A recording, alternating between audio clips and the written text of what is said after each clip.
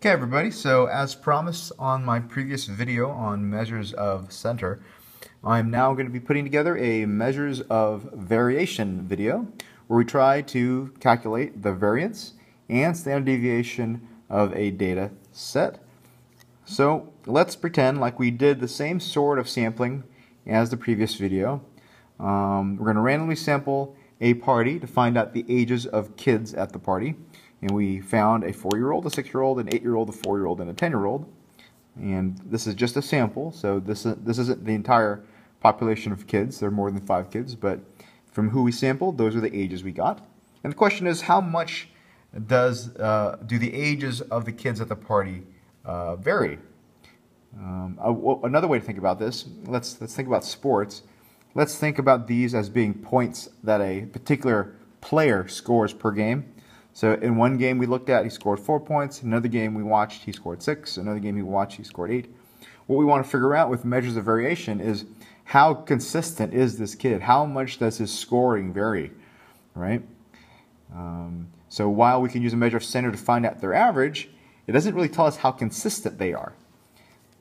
And that's kind of what we want to find out with variance and standard deviation.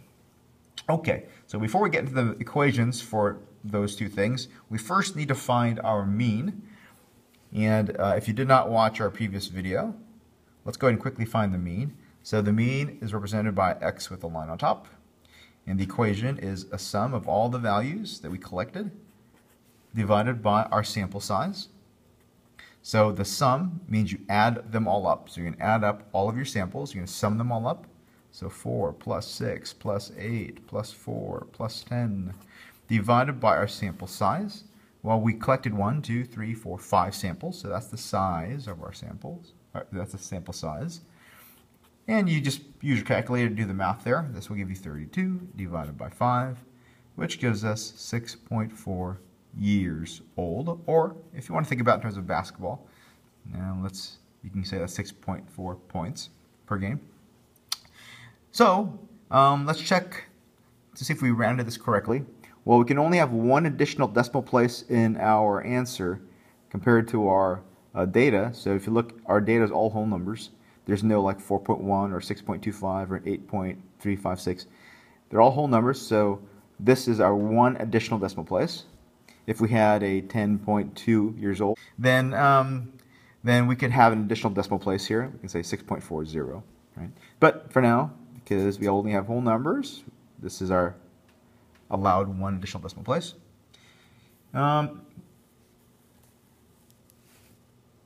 Sample standard deviation. We're going to call it sample standard deviation because it's based off a sample.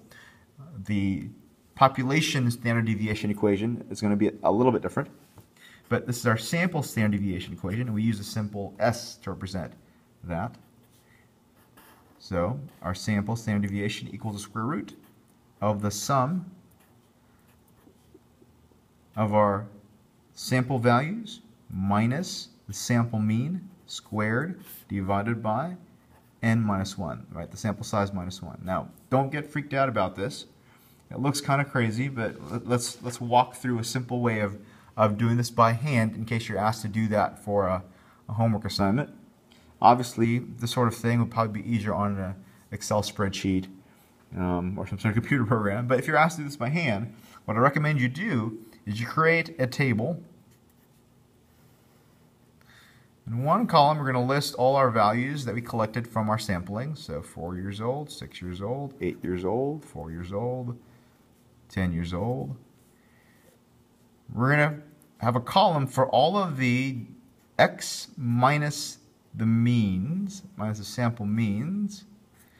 And why do we do that? Well, because we need to sum all of them up after we square them. So we need to get all those values. So 4 minus 6.4 is minus 2.4. 6 minus 6.4 is minus 0.4. 8 minus 6.4 is minus, I'm sorry, that's positive, is just 1.6. Don't think about that one. 4 minus 6.4, that's minus 2.4. 10 minus 6.4 is 3.6. Again, don't think about this guy. That's a mistake. Okay, so what do we need to put here then, you think? Well, we eventually need to sum up all of those numbers after we square them. So let's go ahead and put a column of us squaring that number. Right, so we're going to take this value and just square it. X minus the mean, so these are all x minus the means. And now we're going to square all of those values. So in your calculator, you would square 2.4. So you use your little square button. Now you might have an XY button in your calculator, you can use 2. So if you square minus 2.4, it's going to be a positive 5.76.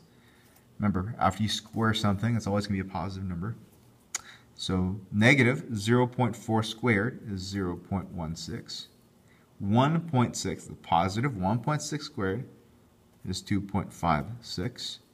Negative 2.4 squared is 5.76.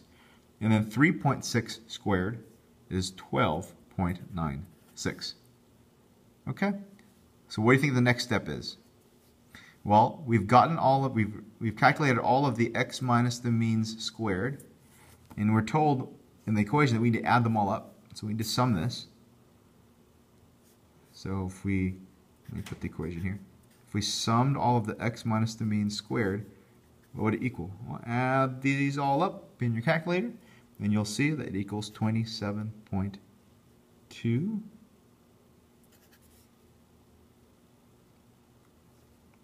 Okay, and now we can put that number into that equation. So we have the square root of 27.2 divided by our sample size, which is 5 minus 1, right? So obviously that's going to be 4. So what you really have is the square root of 27.2 over 4.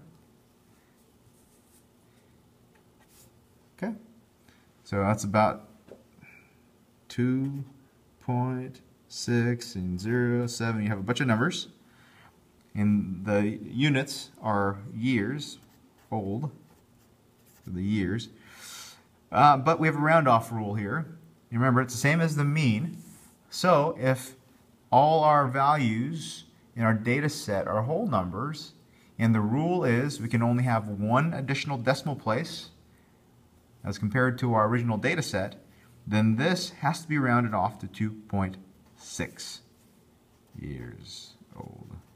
So the average age, the sample standard deviation of the kids at the party is 2.6 years. You don't have to say old. That doesn't really make any sense here.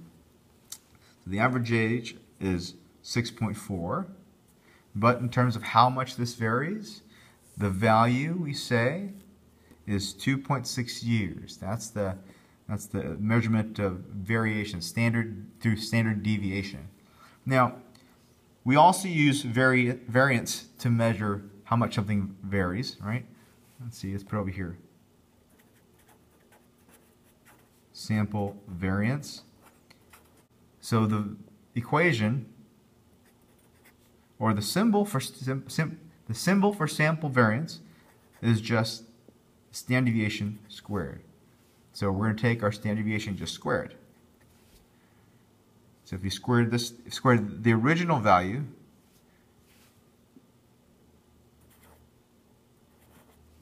it'll be 6.8 years, and we're going to square it. Remember, it's squared years because we squared this value. Now, if you think about it, what we really did is we found this number, right? We basically just found this value before we square rooted it. That's your sample variance. And the only reason you ever square root this to get standard deviation is because of the units. 2.6 years we understand. But the units in here, remember this is a squared value, so the units are squared. Years squared. Well, have you ever heard of that used before? Have you ever heard anyone talk about years squared or points squared? Not really. So this is why we use standard deviation often when we talk about how much something varies, because the units don't make any sense when we talk about variance. Years squared, that's kind of a weird thing to talk about. Okay, so how about population? What about population standard deviation and population variance? Well, it's really the same sort of equation. Let's take a look at it quickly. We have a different symbol now. The symbol is going to be sigma. And the equation, maybe on the surface, might look different, but it's only because of notation.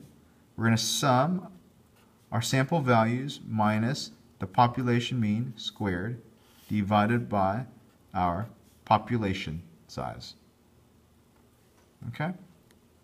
So if we're going to relate it to what we just did a second ago, let's compare these equations here. Here is our standard deviation for a sample. Here's our standard deviation for an entire population. You still have to sum up stuff. You still have to take into account your samples. And you still minus the mean, but we just use different notation to note population mean versus sample mean. And you still have to square stuff.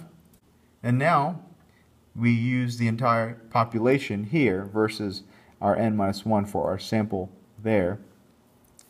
So if you're trying to figure the population standard deviation for the same data set, right, the same sort of scenario, assuming that we only have 5 kids at the party, right, that's the entire population, just 5 kids, then you still use your same mean, but now this n equals 5 as opposed to having a 5 minus 1 in our denominator here, right? So it'll be the same sort of thing. And then just like with sample variance, our population variance is just our standard deviation squared. So if you want to see this worked out, this value is still 27.2 using the same method we talked about earlier, right? Using this method, using the table. But now instead of divide by 4, we're going to divide by 5, assuming that we only have 5 kids at the party. That means there's only 5 total. That's our population, only 5 in there. And this would give you 2.3 years. And it's approximate because I already rounded it off for you. And then if you square that, you use your calculator to square it. So 2.3 years squared equals 5.4. I'm going to round that off for you to years squared. Okay? So there are your answers for the population version of that. Hope that helps a little bit. Good luck as you continue working on measures of variance, variation stuff.